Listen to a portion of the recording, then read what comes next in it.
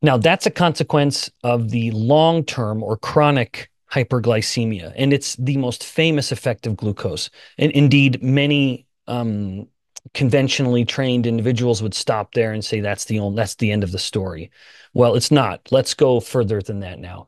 So the first point I want to make is that hyperglycemia, the more glucose is elevated, the more insulin is elevated because glucose is the primary stimulus for inducing a secretion of insulin. Because one of insulin's most famous jobs, but I do not say that it is its most important job, is to open doors of the cells, these glucose transporters, to allow the glucose to come from the blood and go into the cells to be stored or burned. So the more glucose comes up, the more insulin comes up.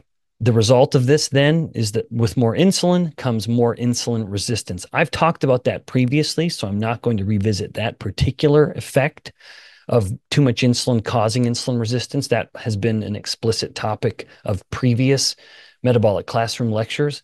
But what I want to focus on is just the phenomenon of eating more carbs resulting in the need for more insulin. And as that, even in fasted states, so not just, I mean, it would be obvious that if you eat more carbs, which would convert into more blood glucose, you're going to get more blood insulin.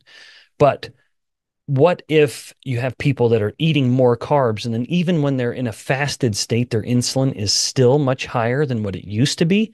That is insulin resistance. Remember, those two things go hand in hand. Where you have more insulin resistance, you have more insulin. You cannot tease the two apart.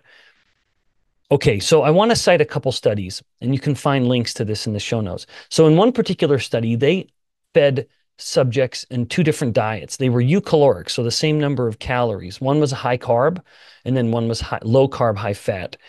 At the end of this period of higher carb or higher fat, there was about a 50% increase in the fasting insulin of the group that was eating the higher carb diet.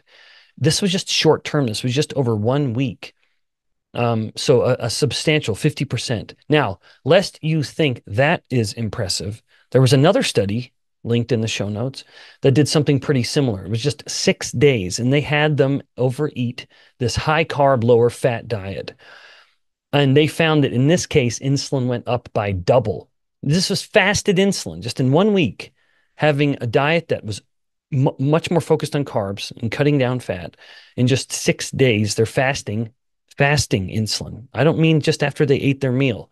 I mean, they ate a dinner and they don't eat anything for 12 to 16 hours. Then they measure their fasting insulin was twice as high as in the before they ever started this. Also, just as an interesting note, their triglycerides went up significantly. And that is relevant because triglycerides are one of the more predictive markers of heart disease, far better than LDL cholesterol, despite our obsession, not mine, but our as in the sort of collective biomedical realm, an obsession with LDL cholesterol, all because of its apparent ability to predict heart disease. Well, it's a terrible predictor. Triglycerides are much better. And again, interestingly, on the focusing on just consuming more carbs, triglycerides spiked.